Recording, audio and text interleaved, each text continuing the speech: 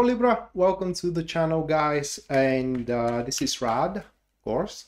And in this whole video we're going to check into your weekly reading for 18th of July up until the 24th of July 2022.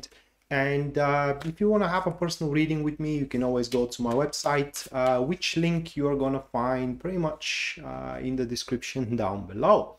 So with that said, let's make the cut and see what we have for you. So the first card for you, Libra, that is going to be the Nine of Pentacles, followed up with the second card for your spread, which pretty much stands as the Seven of Swords, followed by the third card of your spread, which is the Knight of Wands. And the final card of your spread, that is going to be Temperance. So these four cards, but I do want to draw one additional for the Knight of Wands, and this is going to be the High Priestess. Okay, so that is how the elemental dignity for this individual pretty much stands. Active enemies. Well, the week, Libra, for you is going to be somewhat revealing, as it's going to center around a specific individual, which by the look of the cards that we do have here, as we do have the Seven of Swords being into the second position of the spread, and having the Nine of Pentacles into the very first position of the spread as well, it kind of speaks that things were somewhat undecisive, that is to say the least, in between you and this specific individual. But it does look like that throughout the week itself, that person is going to make a move. We can clearly see that into the elemental dignity of the Knight of Wands and the High Priestess. That is a typical situation where someone, it doesn't suit them anymore to be in the position they are, or they are sitting in. At the very least, what they are doing is looking for an answers, because the answers they do have, or the answers as they stand currently, just does not suffice anymore. So what kind of people they are, or in regards to you and into your life? Well, they are enterprising people. What I mean is that they do have what to offer in regards making your life, the very least said, a bit more interesting and also dynamic as well. And because they are falling into your third position of the spread, at least throughout the week, whatever they do promise or whatever they do give an incentive for, they are pretty much willing to make a very serious attempt, suffice to say, willing to reach the very end of the endeavor itself.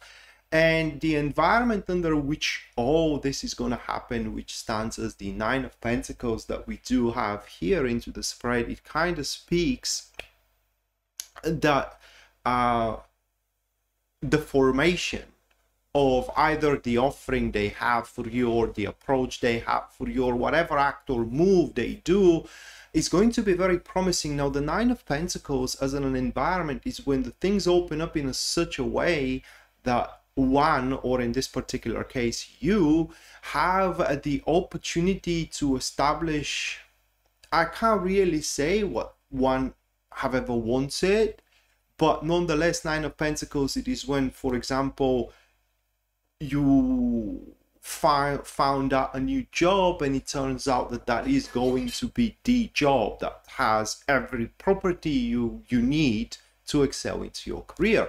Or you find someone to go out with, and it turns out that that person has every property you need, or every quirk, so to speak, you need to establish a awesome friendship or a good relationship, etc., etc. It's just that's the golden fish which is in the water, and all you gotta do is just, you know, take it. So you may ask then, well, what's the problem? Well, there isn't much of a problem.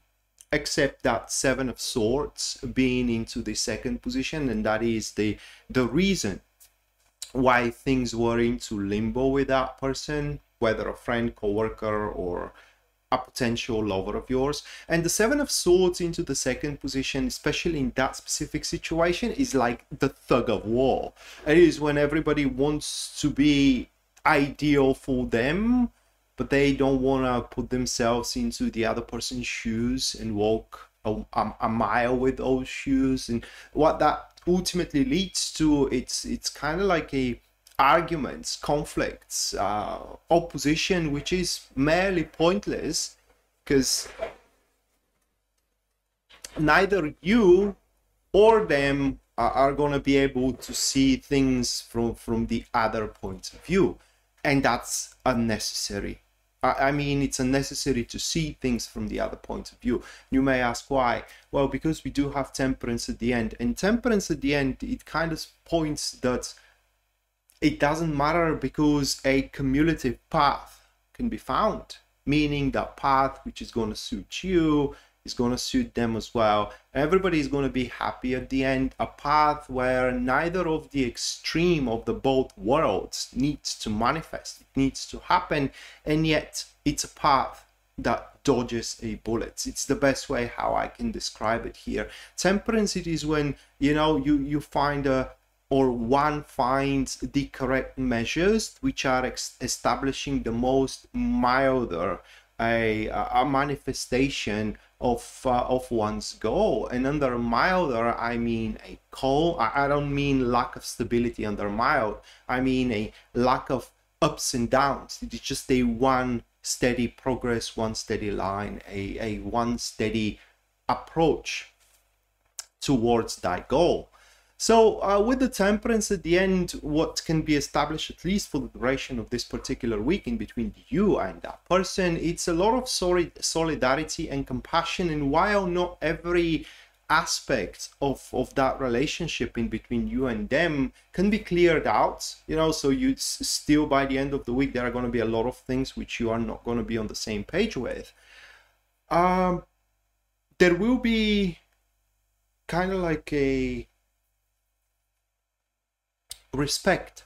Okay, so you will respect the opinion of the other person as they will respect your opinion as well, and that will be the reason why a common ground pretty much is going to be sort of, and it's imminently is going to be found out.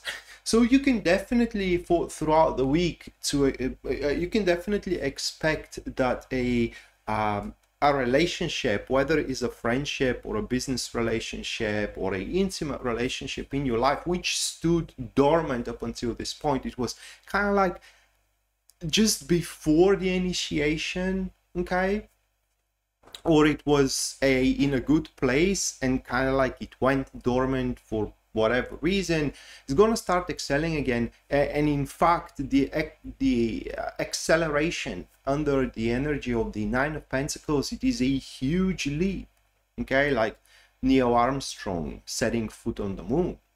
So what he said is one small step for man and one huge leap for humanity, and that's literally what happens to you as well. You are about to make a one huge leap, whatever field that person really shows up for you. And what I need to warn you finally about this individual, in a sense of how to deal with them, okay, it is that they are like, if you are up to astrology, I will tell you Aries, they are like Aries. They need constantly to have something to look forward to, something that it is like not like a challenge, but like a conquest, like a something they will be proud of accomplishing. So I would say something interesting. So there is always, my point here is that there is always needs to be a goal when it comes to them, something for them to work toward. And so with that said, Libra, that was your weekly tarot reading for July 18th up until July 24th, 2022. Hopefully you do enjoy it and you do liked it, and we are to see each other next time. Until then, bye.